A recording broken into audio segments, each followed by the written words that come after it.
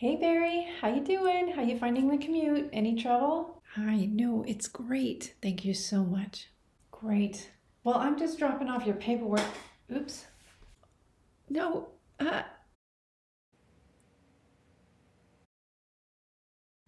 I'm so sorry. I'm sorry. I'm sorry. Here you go.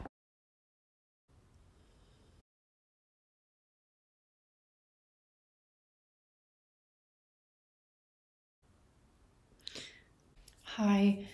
I just wanted to assure you that I am not a gossip and I'll never mention this to anyone and you are totally safe. Please don't worry. Wow, HR is pretty cool here. Well, most of us are trying harder to be on the people side. Just don't tell the staff though.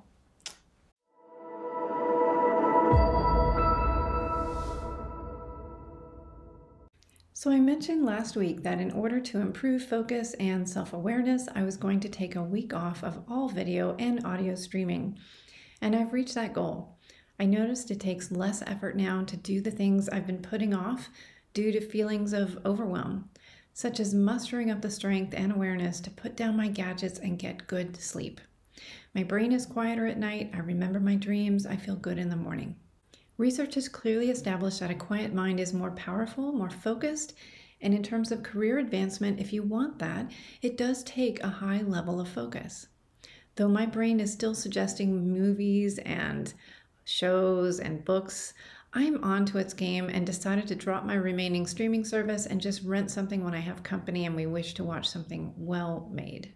My focus overall is better simply because my brain feels more well rested, and that makes it easier to meditate, which has been proven again and again to improve the functioning of the brain.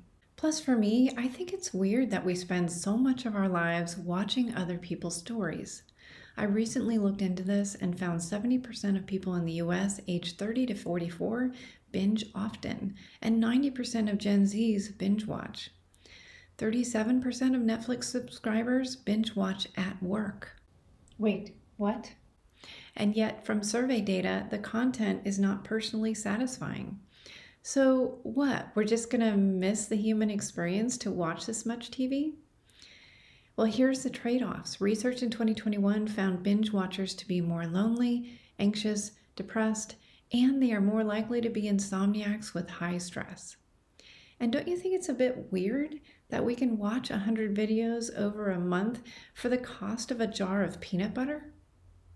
If you took the challenge with me last week and want to claim your free 2 hours of career coaching, let me know. You can direct message me or leave a comment if you are seeing this on YouTube.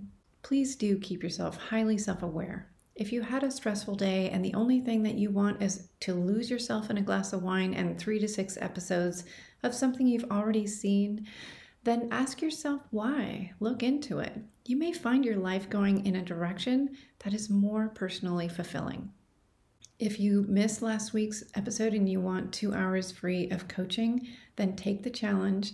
And next week, when you succeed, reach out to me and say, I did it. I would like some coaching. I could really use these batteries somewhere else.